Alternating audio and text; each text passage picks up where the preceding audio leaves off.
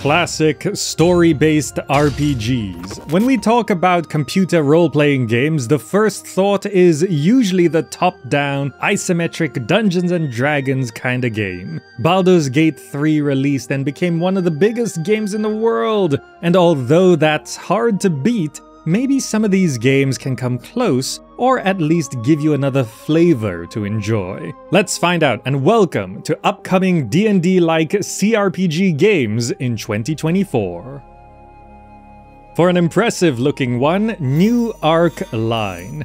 Take a stand in the eternal conflict between arcane magic and steampunk revolution, and tip the uneasy balance between sorcery, elves, dwarves, and mysterious monsters on one side and steampunk gadgets, zeppelins, and Tesla guns on the other, in this single-player, party-based, story-rich RPG. Will you rise to the occasion? In this game, you can become the hero or the villain that you want to be. You create your own character and make choices as you see fit. You gather up your party, where you meet and recruit a diverse cast of characters, and you learn their stories, face their demons together, and you help them grow. You can master technology or magic, and you command your party in turn-based tactical battles, where you can fight head-on and brute force your way through encounters, or you can be more careful by analyzing and observing, so you can see how else you can make your way through. Overall, this game does look very impressive from what we've seen so far, visually and gameplay-wise.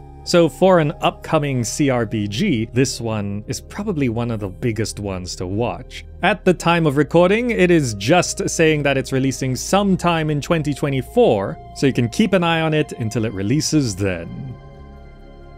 Next, we've got Unforetold Witchstone. This is an RPG sandbox with a deep reactive influence system that allows you to shape the fate of the world. Here you experience the living reactive lands of Kalsundia, and the game is promising unprecedented options to roleplay your character, influence others, and set your own goals in a non-linear narrative system. Relationships and outcomes change dynamically, and there's supposed to be so much consequence to your choices and actions. There is also turn-based combat and stealth systems, so that's always nice to have in these sorts of games, along with a ton of character customization. You gather your party, set out, and explore the world and find your path, which could take you down any road, and who knows where you'll end up. Now this one also does look very nice so far. It's been going through development and even had a name change, but it overall seems to be coming together. Now if they manage to deliver on their promise of this living reactive world, where your choices do really matter,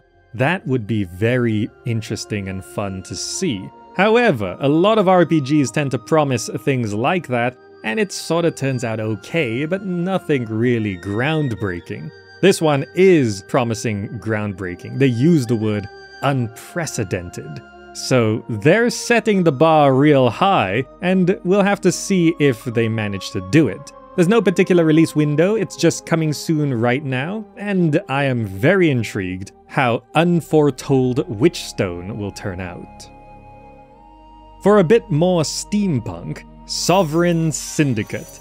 This is a Victorian steampunk RPG with tarot cards instead of dice. You investigate the disappearance of society's most vulnerable to uncover a mysterious cult. You play as 3 characters, each with their own skills and motivations. You get to customize them with narrative choices, and you unlock new tarot cards. So there's an open world to explore, and you can solve your problems with combat, persuasion, magic, or explosives. So there's a multitude of ways where you can make your way through obstacles. The unique thing really is the tarot card chance system. So instead of dice, you have the tarot cards, which does sort of make things kind of feel different, and that's kind of nice. Not everything is dice, and although there's the basis of RNG, it's nice to have some options and variety. There's a skill and etiquette system. It is the Victorian age after all, and the 3 characters you get to control do seem very different, so that's always nice. But the stories they live out are intertwined, so it all comes together. Now, this one also does seem very promising, but you can have a closer look yourself.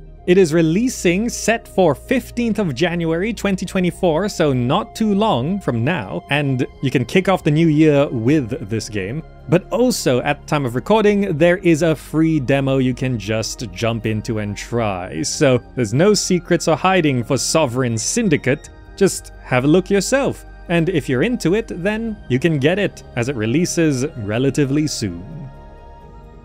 Okay, for a retro approach, which is retro in almost every sense of the word, SKALD, Against the Black Priory.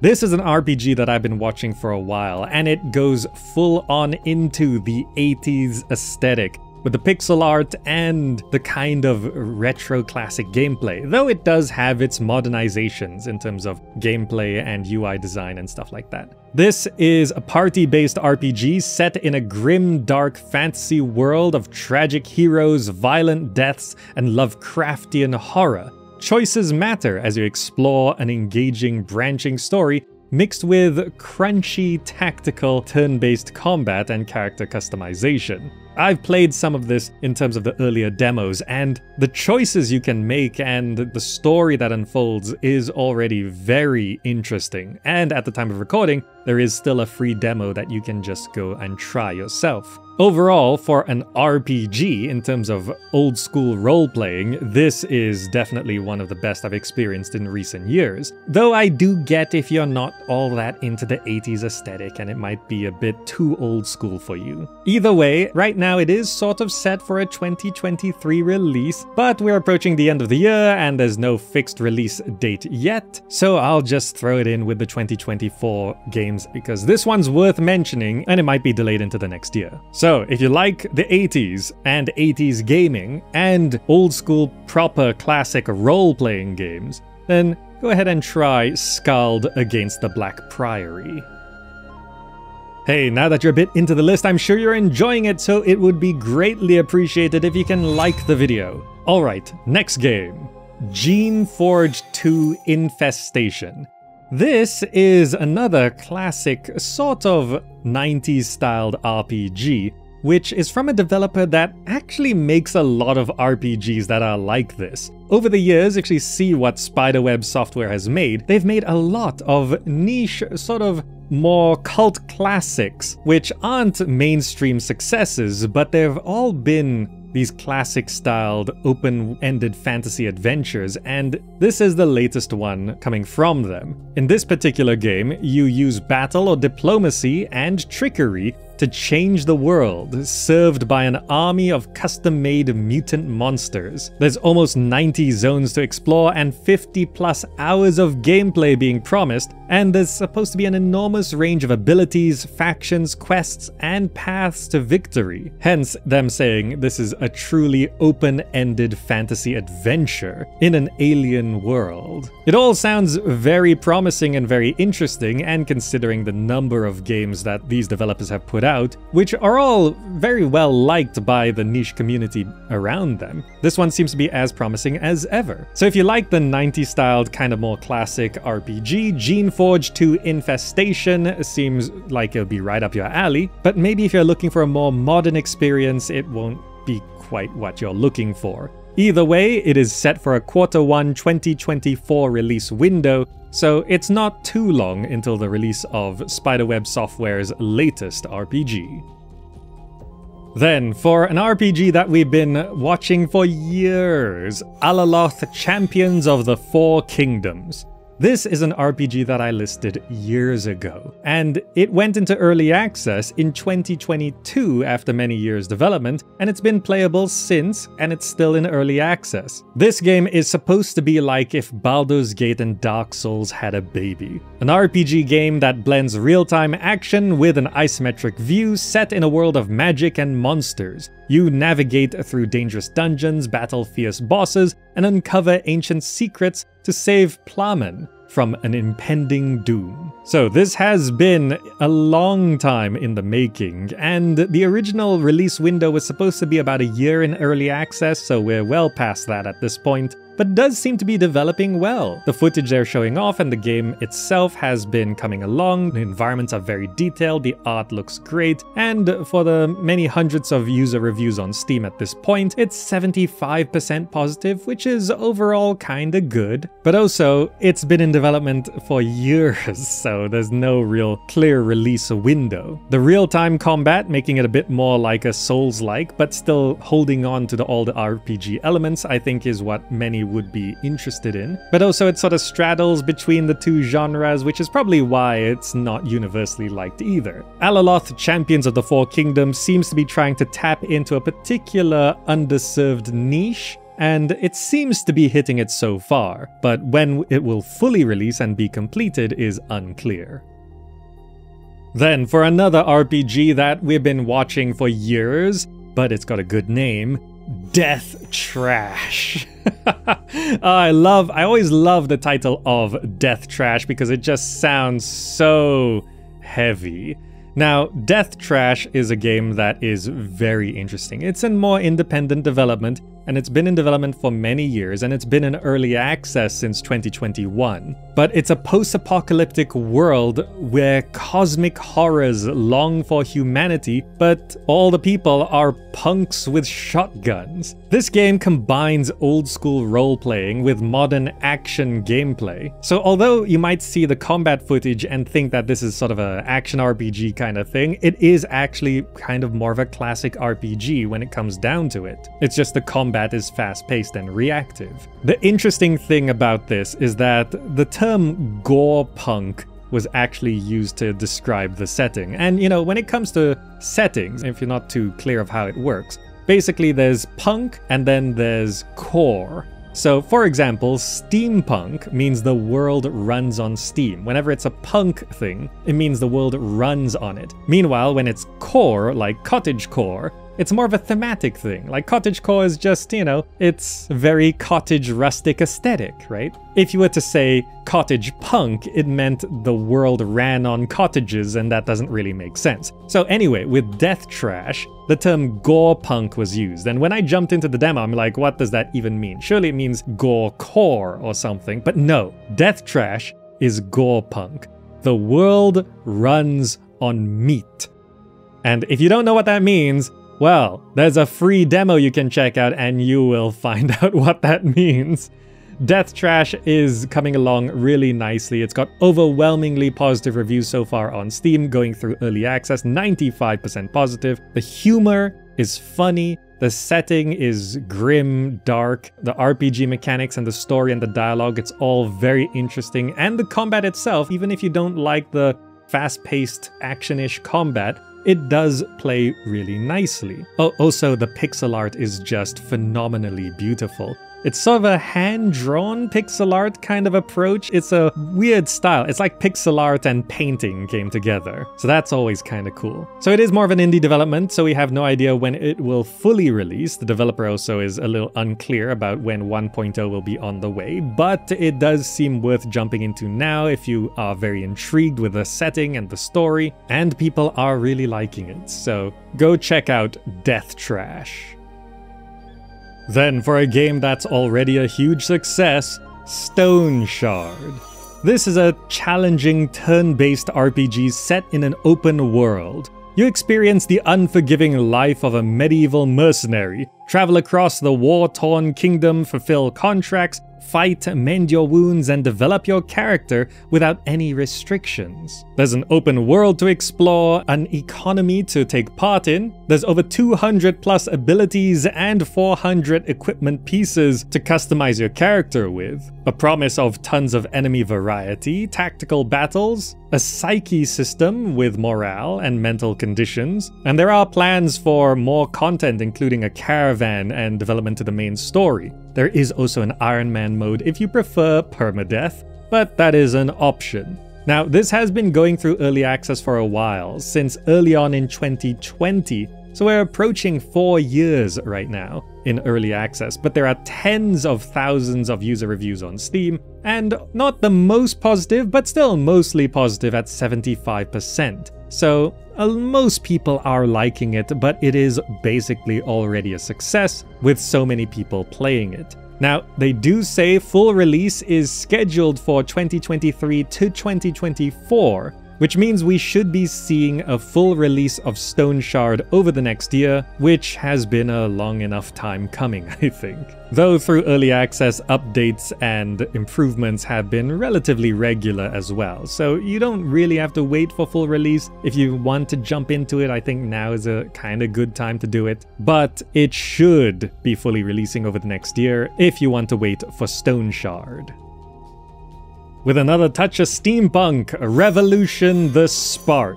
Embark on a perilous journey through a corrupt government in this story-driven steampunk RPG. In this game, you explore 9 distinct areas, assemble a team of fearless allies, and decide if you want to foster peace or lead everyone towards a violent uprising. One option does sound more fun than the other, but you know, peace is always a choice. You recruit up to 25 allies across 7 unique classes, and you can begin the revolution, mainly through turn-based combat, where you get up close to enemies and make certain decisions in dialogue as you strategize yourself and your allies' next move through a grid-based map. The art style is very nice, hand-drawn environments, always nice to see, and through this game you will be forging your own path. You can be cunning or resort to violence. Generally, this game does look really nice and has this very sort of tense, interesting setting, all building up to that possible revolution, but either way, something's gonna have to give and things are going to have to change. And that's where you come in. That's always a great premise for an RPG. Everything's on the brink of collapse and you show up and push it one way or the other. That's always fun. Now, right now, there's no particular release window for Revolution the Spark, but we should be seeing more of it over the next year. And if you're looking for a new tactical turn-based cRPG, then this one seems pretty promising.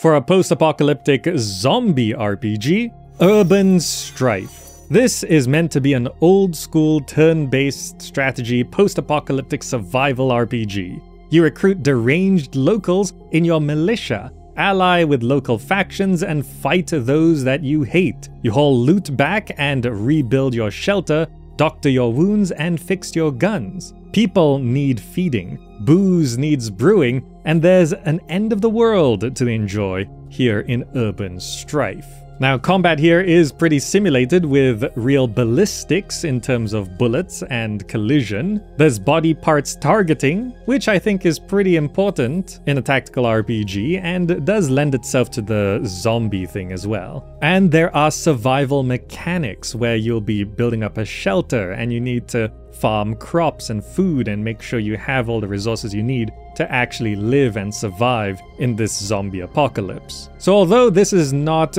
your traditional kind of RPG, it is an RPG primarily, and it seems to kind of feel like a more expanded Project Zomboid, but maybe that's setting the expectations too high considering how popular that is. Either way, a zombie apocalypse RPG is a nice addition to this list. Although zombies are pretty common in most genres, you don't actually get too many of them in the classic RPG kind of style. So Urban Strife seems like one to watch if you like the post-apocalyptic setting, but for now, it's just coming soon. Alright, these last 2 games are pretty set to release by the end of 2023, but the end, so I'll list it here because it's mostly a 2024 game. And we've got Zoria Age of Shattering. This is a squad-based tactical RPG with fluid turn-based combat, outposts and follower management, and it's set in an expansive fantasy world of Zoria. You lead a team of 4 heroes with their unique skills and perks, and every team member contributes to the battles. You are the commander leading your team through this world, and you explore the world of Zoria, which has fallen prey to the sheer brutality of the Hellspawn that roams its lands. Combat is dynamic and turn-based, which is expected of RPGs at this point, but there's also crafting, resting, and survival mechanics, which you'll have to manage to stay alive. An important note is that there is also base management here. You do build up your outpost. It's not just a party-based RPG, but there's a little bit of base management and development as well, which, you know, I think a bit of base development is always kinda nice to have. Now, Zoria Age of Shattering is set to release Q4 2023 unless it is delayed, and there is also a free demo to check out, so you can just have a quick look at Zoria Age of Shattering and see if it's something you want to jump into when it releases relatively soon. And then we have the Thaumaturge. This is a story-driven RPG with morally ambiguous choices, one of my favorite things in gaming. And it takes place in the culturally diverse world of early 20th century Warsaw. In this world, salutors exist. Those are esoteric beings that only thaumaturges can truly perceive and use for their needs. So this is an isometric, story-rich RPG with turn-based combat, so it's perfect for this list. Though I do have to say it is set for a 5th of December 2023 release date, so it is technically a 2023 game, but it's right at the end, so, you know, I wanted to tell you about it anyway. Plus, it looks really good so far. It's got an interesting setting, it's 1905, you get to shape your story in a fully fledged RPG, develop your character, there's influence and manipulation mechanics, and you can tame the power of those salutors in a world that's supposed to be very historically accurate to Warsaw at the time. So genre and mechanics wise, the Thaumaturge is perfect for this list. It's not technically a 2024 game unless it gets delayed, but I think if you're watching this list, you'll be interested in this one. There you have it. Press the like button and use the GOG referral link below to support videos like this one. Thank you to all the patrons and YouTube members who really support this channel and keeping videos like these being made. If you want to stay in the know for another genre, go to the next list video linked on the screen, as I'm sure classic RPG fans like yourself would not want to miss all the action adventure and first-person role-playing games in the other lists. Thanks for watching, and I will see you there.